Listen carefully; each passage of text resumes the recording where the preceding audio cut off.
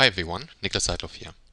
As some of you might have heard, IBM acquired a company called Worklight at the beginning of this year.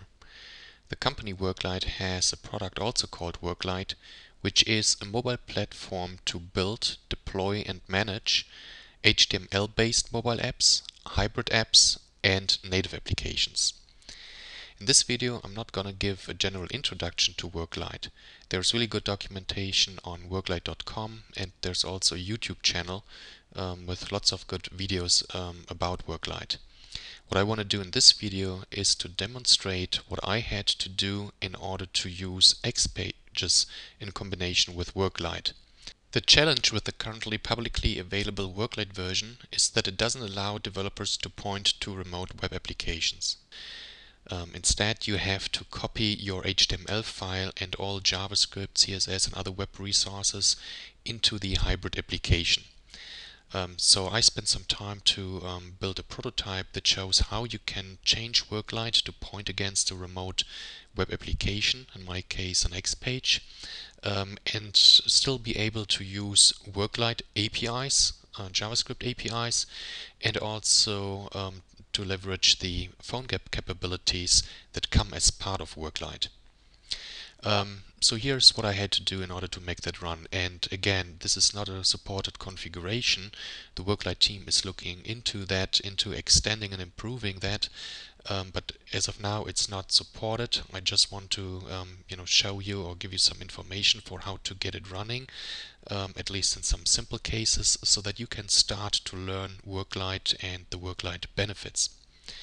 So here's what I had to do. First of all, I downloaded here the evaluation version of Worklight, and in order to install the Worklight server, first of all I had to install a MySQL database and then the actual Worklight server that runs on Tomcat. So here's how it looks like. This is my MySQL database and here is my Worklight server. Now, once you have done that, you can open the console, the admin UI, on your port 8080. So in my configuration here, I have the Worklight server running on port 8080 and my Domino server on port 80. So going back to the install instructions, so that's how to set up the Worklight server. And then I also had to set up the IDE, which is based on Eclipse. So first of all, I installed an Eclipse IDE. Then I installed the Worklight SDK into that Eclipse IDE. And since I'm using Android here for my development, I also installed the Android SDK into that same Eclipse IDE. So then what I want to show you now is again how to use an XPage that runs obviously remotely, and in that XPage I want to be able to do two things. So this is the end result of that application. I want to do two things. One is I want to invoke Worklight APIs, like there's for example a JavaScript API that returns whether or not I'm connected to the Worklight server. And I also want to be able to call PhoneGap APIs. In this case, I don't use any of the predefined PhoneGap JavaScript APIs, but instead I use a so-called technique PhoneGap plugins to call via JavaScript down to my native Java Android code and return something. So this is essentially the sample that I want to show you how to get running. And I used another example here as a starting point. So when you go back to the website worklight.com, you can go under Get Started. You can go to Get Started, and in here are a lot of training modules, including the source code. So what the one that I took here is module 9.3. and it is a simple sample showing you how to implement a PhoneGap plugin. And here's the source code, and when you click on here you get a little presentation that, for example, describes what a PhoneGap plugin is. So here's now the Eclipse IDE. I already imported the sample from the worklight.com website, and essentially one project can have one or multiple apps. In this case there's one app in it, and the way these apps are structured is essentially always two parts. One part that includes all common code that runs on different platforms, and then you can define so-called environments that override and add platform-specific code. So in this case I have only one environment called Android, and I have common code. So when I open this, this is the an essential file here, the entry point, the one and only HTML file. So this is what you see here. It imports a couple of resources, and then it essentially says Worklight client init, and here is where you can put your HTML code. In this simple sample, it essentially only has a button, and when you click it, a JavaScript function greetme is invoked. So in order to take a look what this function does, I open here the JavaScript file, and in this case it only says alert, please use an Android device. Now for all the code that is common, or in other words all the web-based code, I can run it directly here using the Worklight Console. So this is my application, and I can now say, okay, run it as common resource, and then I can run it here in Firefox, use also Firebug, etc. to debug it, etc. And when I click it, I get the alert that you just saw. So this is a simple case for a very simple web-based application, but what I want to do now is, where is it, is to actually extend that functionality and do something special for Android. So the second or this other environment has already been created, and in here I have the same JavaScript file, or the file with the same name, but in this case I have a different implementation of the greetme method, and this implementation essentially calls this PhoneGap plugin that allows me to trigger, to invoke my own Android native code, my own Java code via JavaScript. So essentially I call here a method to say hello, I pass in callbacks for successful and failure, and I pass in some parameter, in this case just a string. And what this JavaScript API actually invokes is what you then find here in the second project in your Eclipse IDE, which is the Android specific version of it. And in here I have now my Java code that invokes or executes some Java code, and in this case it just checks whether the action is say hello, which it is, and then it just responds what I pass in here as an argument. That's all. So very simple implementation, but you can imagine that in this source code here you can use all other Android APIs that you want, for example access to the camera, access to local contacts, etc. So far I haven't changed the sample from the website at all, but now I want to actually use an XPage. So in order to make that work, I had to do a couple of things. So let's close these first.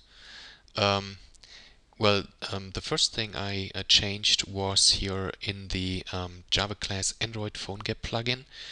I changed the URL that is loaded and pointed it to my Domino server running locally here, and then my NSF and my XPage.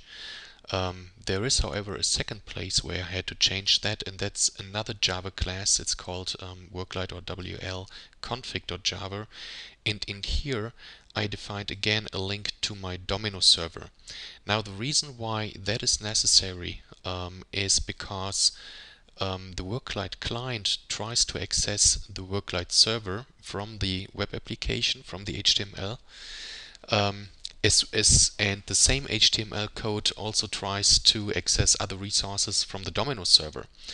And that means that both the Worklight server on port 8080 and the Domino server on port 80 have to be accessed, and that is by default not possible because of one domain policy restrictions.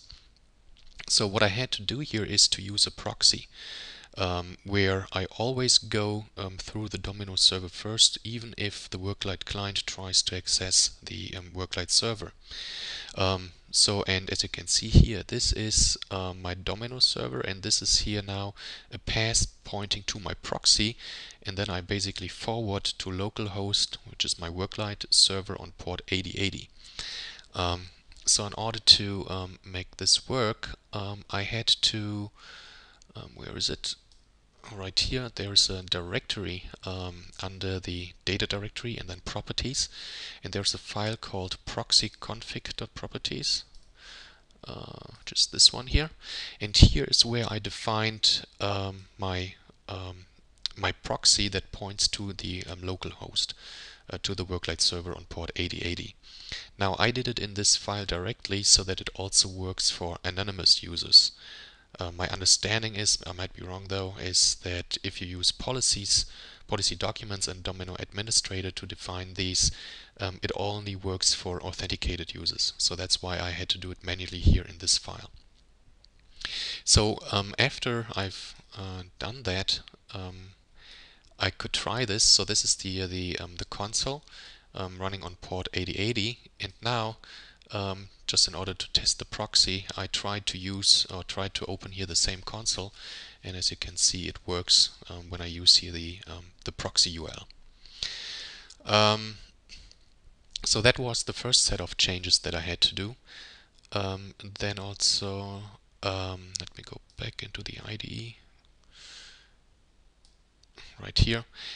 So then, when you point to the XPage, the XPage also needs to be able to import or access these other resources like JavaScript files and CSS files.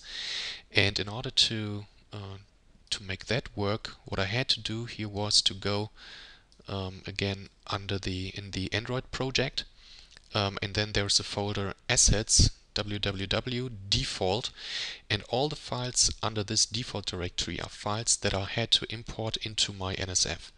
So here, for example, are JavaScript files, there's CSS files, etc. And these 5 directories I had to 6 directories I had to import into my NSF. So so here is my Domino designer now, and this is my sample database WL NSF, and in here I imported these folders from my Android project to make them available for my XPage. And then what I could do is I could essentially take the HTML file again from my Android project and copy that HTML file into an XPage. Now I didn't copy it one-to-one, but I used some XPages coding conventions here. For example, here my resources. But this is now my XPage. It's basically a copy of the HTML file in my Android project, and in here a couple of different CSS files are invoked, some configuration is done, and some JavaScript files are imported. And here's my actual HTML code. In this case, my 2 buttons, one with the label is connected, the other one called phone gap. And these are the functions I'm going to talk about in a second a little bit more. But before I do that, there's one more thing that I had to change to make this work, and that is I had to do a change here in wlclient.js. There's a function in there called handle direct update. Worklight has the ability to check for updates to the web resources of a hybrid application, and if they are available, Worklight can invoke the update directly. Now in my case I didn't want to do that because again I don't want to copy the file, the web resources locally, but I always and only want to use the remote version. So what I had to do in order to disable this direct update was to comment this whole function out and then I just created another function with the same name that really doesn't do anything other than to finish this init flow, and that's it. So and then finally, with all these changes, I could actually call my at my XPage here running in a hybrid Worklight application, and let me show you that it actually works. So this is again the Eclipse Ide, and what I want to show you now is here the log. So I clean all of this, and then I launch the simulator, and I open the application again, and while it's loading here, you should see some debug statements showing up here in a second. And my application is up and running, and you can actually see that it tried or that it accessed the Worklight server. For example, here is one of the responses, and again it's using my proxy here. It called some URL app services API, etc., and it got returned a success. So that's just to prove that my XPage application can actually invoke now the Worklight APIs that use the Worklight server. So and this is also basically all that this button does. It calls the Worklight API is connected. So when I press on here, it tells me is connected. Let's take a look at that source code. So I go here in my XPage. This is the button is connected. It invokes JavaScript function is connected to Worklight, and this is only this function here. I do an alert is connected, and this is the Worklight API is connected.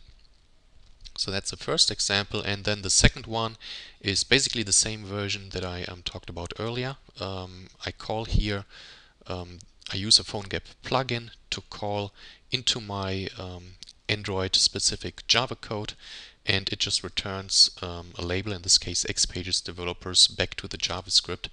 So again, let's take a look at that code.